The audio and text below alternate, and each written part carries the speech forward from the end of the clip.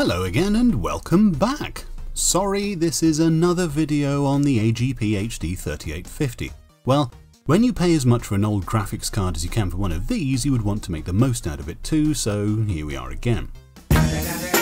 This time round though, I want to talk about the best graphics driver to use with this card in Windows XP, which I imagine would be the operating system you would most likely use with this card.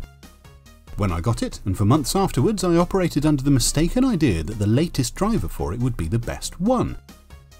I went to the AMD driver page, filtered by model, and ended up with a download of the Catalyst 13.4 drivers. After testing it out, I was perfectly happy with the results, as I'm sure you would be too if running it. However, although it might be the latest available from AMD, it certainly isn't the best performing. I don't know how long I've spent running benchmark after benchmark after finding by accident when setting up another video that I could have been getting twice if not 3 times the performance in some tests. I looked for supported drivers that cover this card and came up with 5 different ones, then tested them against each other to find the best one.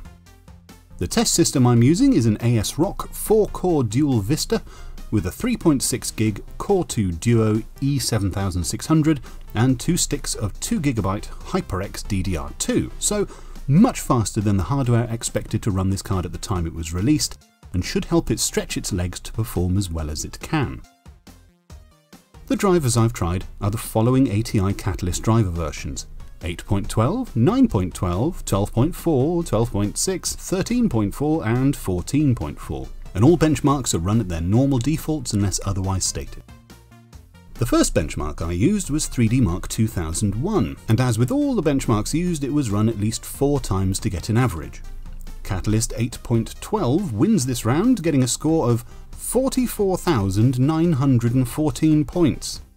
The 14.4 is the runner-up here, and the lowest performer was 13.4 with around 1,500 points less than the leader. Next is 3D Mark 03, where again the oldest driver surprised me by taking the top spot, followed by the next oldest, and in last place was the 13.4. Again. In 3D Mark 05 it's a similar story, 8.12 just ahead of 9.12, then 12.6, 14.4 and 12.4 all about the same, and 13.4 at the bottom. In Aqua Mark III, the 8.12, 9.12, 12.4 and 12.6 drivers all pretty much neck and neck, posting a 30 FPS lead over the 13.4 and 14.4 drivers, but officially first place goes to the 8.12 set, and 14.4 comes last. In Sanctuary, the fastest driver is the old 9.12 with fastest FPS figures for low, average and maximum frame counts. 12.4 and 12.6 come out exactly the same in the mid-range, and 13.4 and 14.4 also being identical in last place. Resulting figures are identically mirrored in the Tropics benchmark, with 9.12 again being the best performer, the 12s in the middle, and the more recent drivers coming last. In Heaven, I set the resolution to a windowed 1024 by 768 so as not to reduce performance too much. The 8.12s again take the gold by 40 points. After that, the newer they are, the lower the performance, with the 14.4s coming last. In the Far Cry benchmark, set at 1080p Ultra settings, the 9.12s dominate with an average of 53 frames per second, being nearly 20 frames per second faster than the newest 14.4s. And in Far Cry 2's built-in benchmark at optimal settings and at 1080p, the 8.12 beats the 9.12 and 12.6 drivers by the narrowest of margins, with the more recent drivers coming last, but there's not much in it across them all. I've just highlighted the 14.4s just to show that they were the worst. Crisis needs to be included, of course, and at medium settings at 1024 by 768, the 12.6 drivers take the top spot for minimum, average and top FPS scores. The other drivers are all roughly similar, with the exception of the 13.4 drivers having the lowest minimum frame count. In Doom 3 at 1080p Ultra settings, the 8.12s again destroy their closest competitor, being 10 FPS faster than the next oldest drivers, with the other drivers having 2 frames difference between them. In the X3 Reunion benchmark, it continues a growing trend of the oldest drivers running the fastest, being some 30 FPS faster than the newest drivers, and the 9.12s coming in a close second.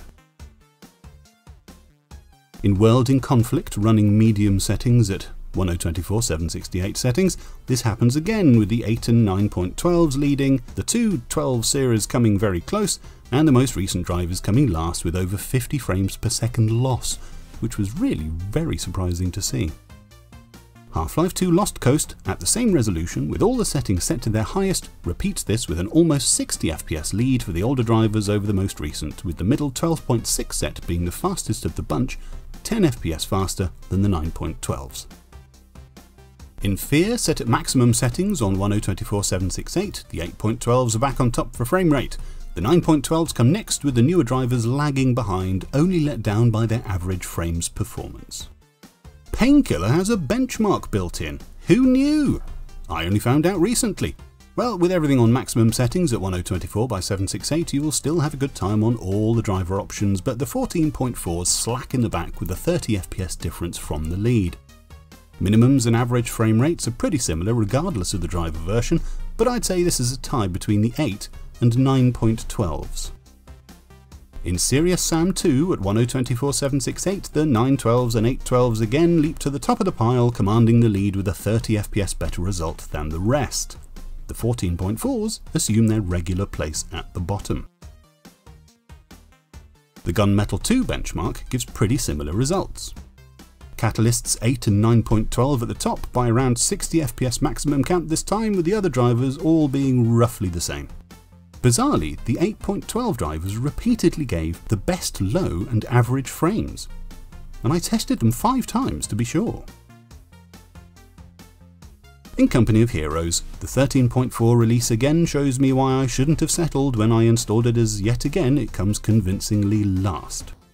This game scores another win for the 12.6 set though, maxing out at 320 frames a second.